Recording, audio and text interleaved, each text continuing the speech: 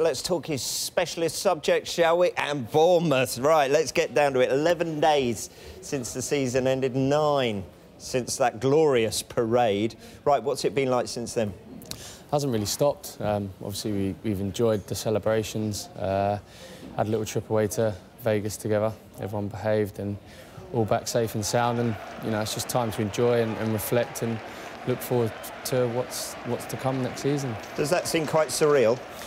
Yeah, I don't think it really sinks in until the fixtures come out. It's just crazy, you know, we've had such a good season. It's such a hard, long season. You're going Saturday, Tuesday for so long, and it takes a lot out of you emotionally as well as physically, and it's nice to be able to look back and see what we've done now. How much did it mean to be champions? Meant a lot. I think, you know, for the bus parade, for example, you know, when you're going around and you've got that trophy to lift and enjoy together, to be able to do that in front of, you know, your away followers that have been through the journey with you the whole season is something special and something that lived with us for a long time. When you first joined the club from Brighton, summer of 2012, Bournemouth had just finished 11th in League One. 3 years later, there you go, you're doing that. What's been the key? I think things changed when the gaffer come back. Obviously, when we was in League One, the club tried to bring in players that were established in the Championship, and for some reason things weren't going right. The previous manager, you know, left, and the gaffer come back, and just remember his first game and the atmosphere around the ground, the respect the lads that had worked under him already had for him, and from day one, you know, we've never really looked back. How good is he? He says he's going to buy British only over the summer. There you go. Is that encouraging? Yeah, it is. I think so much of what we've done has been built around hard work, a togetherness, and that comes from a group of players that have been on a hard journey together. Some have taken knockbacks, all of a similar age, and realised where we want to go with our careers. And as I say, from day one when he came in, he installed that winning mentality into us, and you know, we really haven't looked back. How important was that sort of mid-February time, February 10th to the 28th? You went 5 games without a win. Yeah.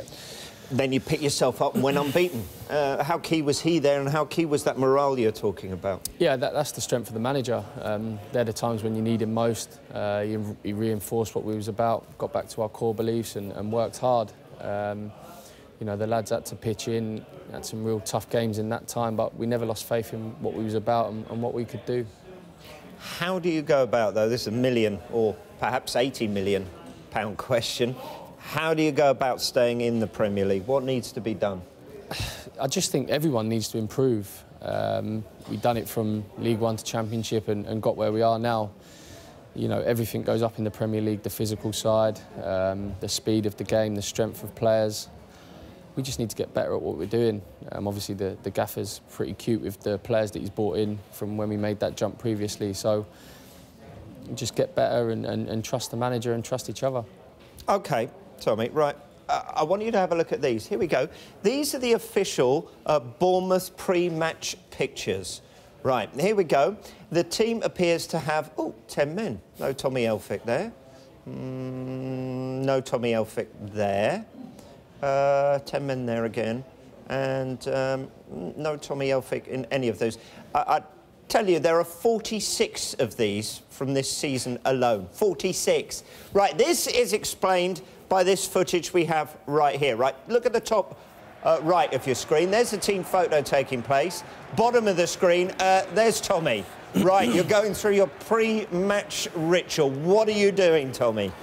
I just think it's unbelievable how Bournemouth have been promoted with 10 men. But no, it's just something that I picked up first game I ever played for Brighton. The goalkeeper had the wrong colour jersey on, and there was a little bit of a palaver, and he was trying to get it changed and had a bit of mud on the bottom of my boots and went and banged them off against the post. And it's just stemmed from that, really. We won the game and thought I'd do it for every game since. And then as we went along, a psychiatrist got involved with the club and said, you know, that's quite a good time to be able to say a few words to yourself and get a little bit pumped up and remind yourself of the job that you have to do, and that's basically what it's about. remember, this is a family show. We are very much inside the watershed here.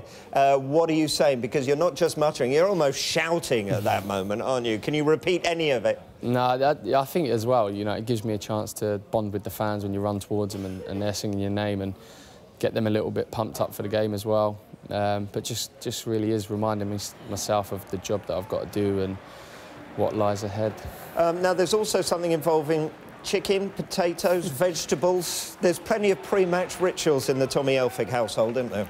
I think it starts on about a Wednesday before a Saturday game. Mrs is having to cook me certain meals and a certain amount of potatoes and broccoli, and always touching wood and checking door handles and whatnot. So I think when we spoke about it earlier, you know, it brings some sort of comfort to myself and gets me in a place where I'm able to perform at my best. So it's not something I'm going to stop.